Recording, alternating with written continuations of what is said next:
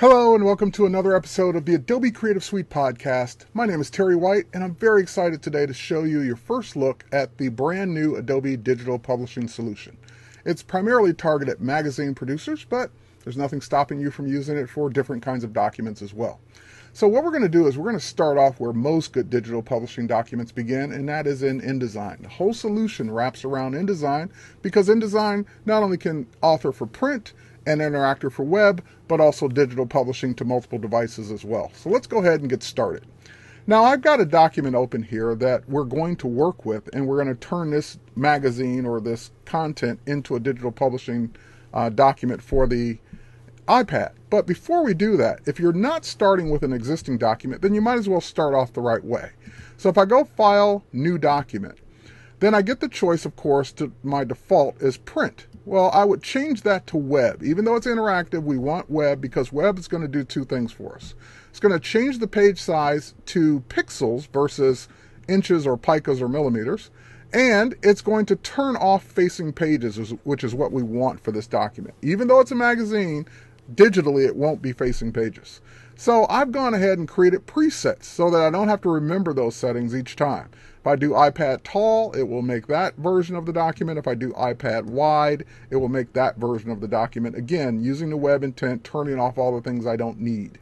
All right, so I'm going to cancel out of that because I've got my document ready to go. And the next thing you're going to have to think about is how do you want the structure of your magazine to be? In other words, do you want it to be a tall publication, a wide publication, or both?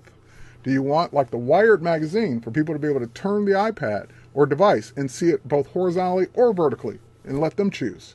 Well, if that's the case, you can do it either way. You can make one that's all tall, one that's all wide, or one that's both. You can't mix it though. It has to be either all tall, all wide, or all tall and wide. So if you do that, then you have to actually author two documents. One that's tall, one that's wide. And of course, you're not going to build the whole thing from scratch. InDesign will assist you and get you probably 80 to 90% of the way there when you turn the orientation. And you're thinking, why not 100% of the way there? Why won't it just do it for me? And that is because I've experimented with this. This is really not a new feature. InDesign's had layout adjustment since day one, but layout adjustment will do the best job it can, but it may not be what you want. So therefore, you can go in and tweak the position of things after you turn a publication one way or the other to get it just the way you want it. And that's what you're going to want. I did one with a photos page, and my photos, when they went wide, they were cropped a little too skinny for me, and I didn't like that. So I was able to go in and tweak it to my heart's content to get the wide version looking the way I want it. So you're going to want the ultimate control, but I'll show you how to do it anyway. So I've got this tall cover page here. And I'm going to go in and I'm going to say that we want to change this to wide. But before I do that, I want to make sure that my layout adjustment is turned on. Again, layout adjustment's not new, but we want to make sure that's on and it gets new life in digital publishing. So we're going to go ahead and say that we want to change the document setup for this. And we're just going to change it from tall to wide.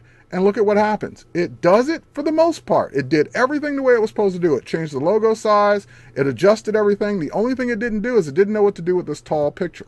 So I can go ahead and I can extend the frame out, and you can even see that the image doesn't even fill up the rest of the frame unless I move it or tweak it. So I would now do my manual, visual, non-computer tweak to get it the way I want. That's it. I'm done. If I wanted this bar to be moved over a little bit more, maybe, I would go ahead and do that, but that's about it. I would get this wide version looking the way I want. Now that was with an image. And again, I already had, here we can undo all this. I already had the wide version ready to go. Now let's take a version where it's not only tall, but it's multiple pages. And this is the way InDesign, and by the way, we don't need these photos here. I'm going to kill these off the pasteboard. We've got a tall version of a multiple page document. And think of each article or set of pages as a stack in the magazine. So the cover's one stack. This 2-page article is another stack. A 3-page or 10-page article would be another stack. An ad would be a stack. So you have different stacks that navigate horizontally. And then, of course, the pages in those stacks navigate vertically.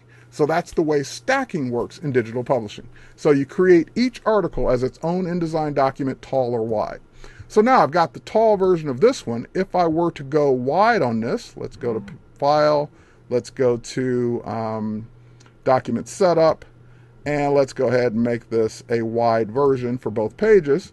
And again, layout adjustment did a really good job on that. There's not a whole lot I'd have to do. I'd have to tweak this one column or this one area of the column to get it, let's see, what are we looking at here? To get this aligned better. But that's about it. It's ready to go. I can just pull this down and get that where I want it to be. Or I'd actually have the text wrap around that logo maybe. But you get the idea. That's just a minor tweak that I'm going to need to do to get this looking the way I want it to look for that particular wide version of the magazine. So it'll do it, but you want to go in and look at it after you turn it to make sure things are still where you want them to be. All right, now let's go over, take a look at this last stack that we're going to do. It's a video stack, and I've got a video that I placed in InDesign, but even though InDesign can do video, it can do interactive, it can do hyperlinks and navigation, there are things that InDesign can't do yet and that you might want in your digital magazine. You might want videos, of course, that are in the right format, like MP4 for an iPad, or you might want panorama or 360-degree views that people can interact with their fingers. So those things will be built with one of the pieces that you will get with the solution, and that is the interactive overlay creator. So the interactive overlay creator can create a 360-degree view of an object, again, if you have the multiple pictures. It can lay in audio. It can do an image pan where you have a box or a frame and you want people to be able to pan around the image inside the frame. It can do panoramas, which we're going to do. It can do a video, and of course it can do a web view, whether it's a web view where people bring up a website in the actual publication or go off to a link on a different page in the app or outside in the browser. So you have a couple different choices for that. And you can also do articles that scroll up and down, like the image pan inside the page. So let's go to Panorama, for example, and I'm going to choose Browse. I'm going to find my folder of 6 images here. I'm just going to bring those in, and now I can preview. It's not going to let me preview the panorama, but it's going to show me the first image. Now at this point, I would just do, make all my other settings. What size do I want it? What do I want it to start with? What's the initial view? Once I'm done with all that, I would then just hit export and save that out as a SWF. And again, of course, InDesign can place that SWF file. Now that SWF file is really just a placeholder inside the InDesign document. And I've already got it here, so let's go ahead and place it. We'll just grab that SWF. We'll tell it where we want it. And of course, we want people to be able to see the first frame. So we'll go over to the media panel, and we'll just tell it to grab the poster from the current frame so people actually see what they're going to be panning around in. And that's it. So you build it in the interactive creator, and you just drop the results in your InDesign document, both the tall and the wide version.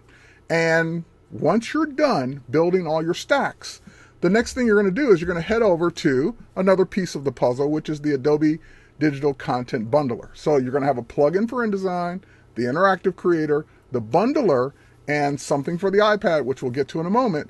Those pieces make up the solution, of course, using InDesign CS5. So now I'm going to go ahead and create a new bundle. I'm done with the entire document. I want to go now create the version that's going to go out to the iPad. So we'll go to our Odyssey issue folder, and we'll just select it, and that will go ahead. Now it looks like it quit, but what it did was toggle over to InDesign, because InDesign actually does the processing. So it just switched to InDesign in the front. I just switched back so that we can actually see the progress bar. But it's really using InDesign in the background to process all of this and to know what to do to bundle it together and put it together in this application. So this is an Air application. Of course, it's cross-platform. Both the interactive creator and the bundler are Air applications for both Mac and Windows. Now that I've got this bundle ready to go here, I can rearrange the order of things, because it just kind of basically brought it in alphabetical order. Well, I'd want my Twitter stack at the bottom. I want the Evangelist stack, which is an ad before that.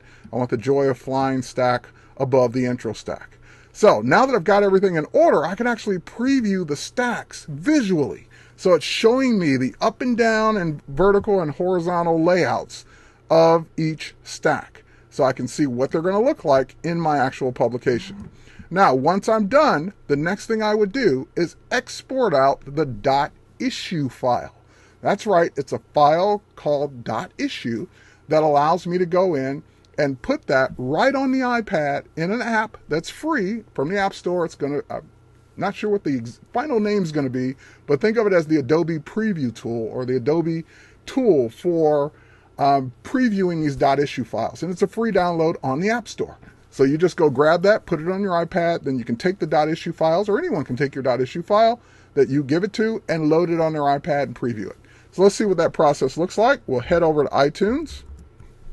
I've got my iPad loaded here, and all I would do is go over to the Apps tab in iTunes and scroll down to where all my apps are, and there's the Adobe Preview tool. Again, that's not the final name, but you get the idea. You grab that app, and then you just go scroll down and add in your .issue file. So if I go to my digital publishing, and I go find that issue, I think it's in here somewhere. Well, anyway, wherever it is, I would find the .issue file and load it in, and then I would be able to see it on the iPad, which is exactly what we're going to go head over and do right now. So let's head over to the iPad. I've got an iPad running here with the preview tool already loaded. And now that I have the iPad up, we can go ahead and we can tap or view that issue. So there's the issue, and again, there's the cover. And for those of you who are wondering, yes, it does go horizontal and vertical as you turn it and tilt the device. Okay, so you get the idea there. Then we navigate horizontally to view the different stacks. And then once we get to a stack that has some interactive content on it, like this repose, we can go ahead and tap it. We can spin it around with our finger. And again, that was done with the Overlay Creator tool. Then we go here to the Photos page. That's the page I was talking about, that when I turn it this way, I wanted some more control over how those images look. And again, that's a stack of 2 pages. So I can go up and down on that to see those photos. Same thing with Terms and Conditions. It's another stack.